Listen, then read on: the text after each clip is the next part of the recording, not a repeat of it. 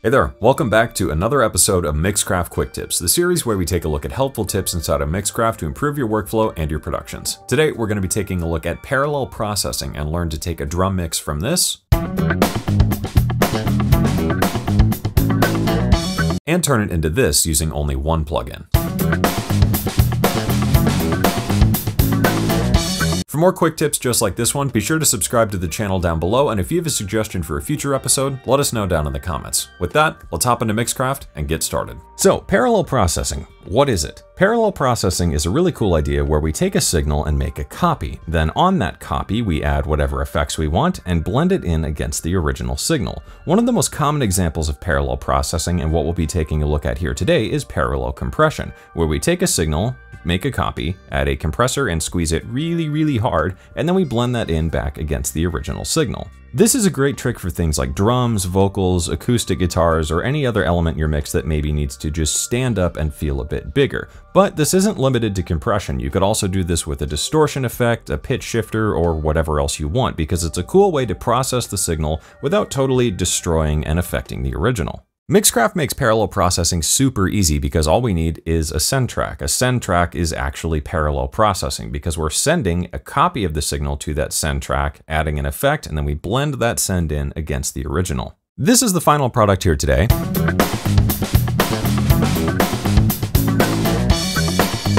What we'll be taking a look at here today specifically is the drum mix. So the drum mix soloed out sounds like this.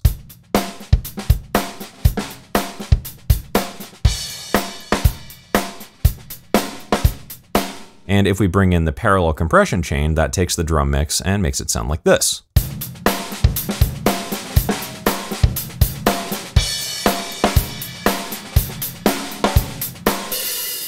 If we solo out just the parallel chain, that sounds like this.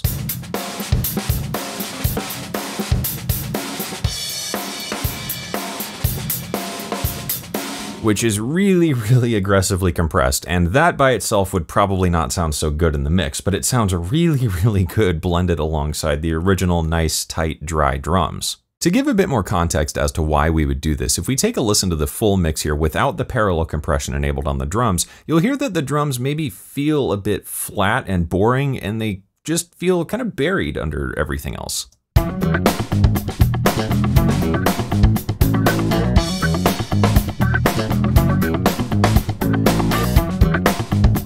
Once we bring in the parallel chain though, you'll hear that these drums jump out a bit more and just sit a lot better in the mix alongside everything else.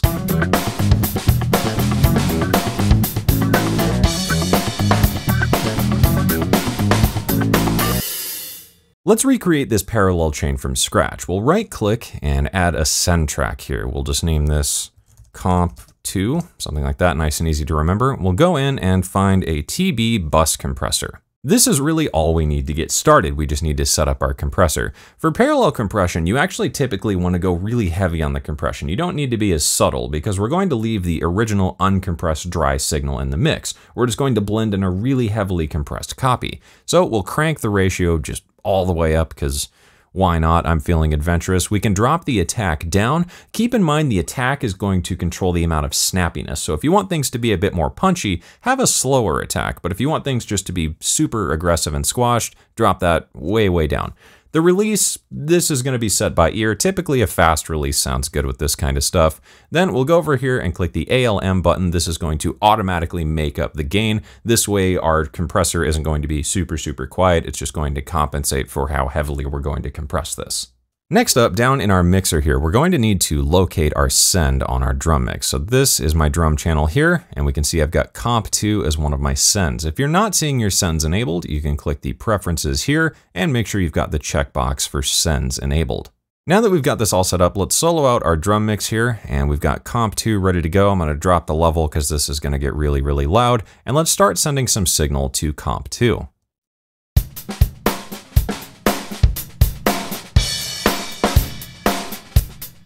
Let's solo that out.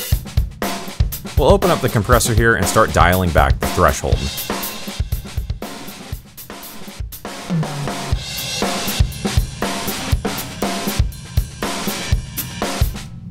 Since we are going so heavy, we might need to compensate with the makeup as well, so I'm just lifting that level back up because we're really squishing the signal down. Now let's play with the attack just a little bit to dial in a tiny bit of snap to the drums, because this is feeling a bit too lifeless and squashed.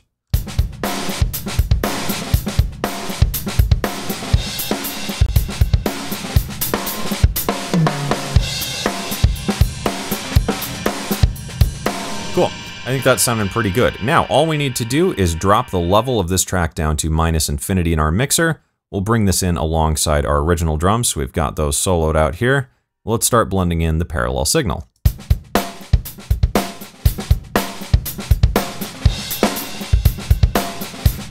As you can see there, I brought that up to only -20, so a little bit of this goes a long way. If we bring it in way too hot, that's really super punchy and in your face, and that might be what you're going for if you want something really big and heavy and aggressive, but generally speaking, you want to blend this in pretty subtle, just to a point where it's going to add something, and when you take it away, it feels like something is missing. It's like a good reverb. You don't really want to know it's there. Now, with that in context, let's roll back to the beginning and start blending this in alongside the drums in the mix.